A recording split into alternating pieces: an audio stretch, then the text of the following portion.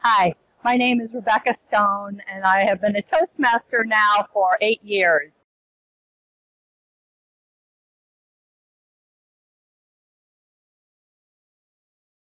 One of the greatest things that ever happened to me was walking into a Toastmasters club.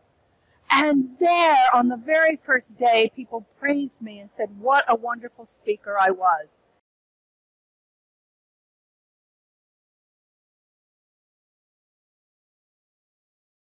And thus began my journey into learning not only how to speak, but how to inspire, how to connect, and how to learn to be myself.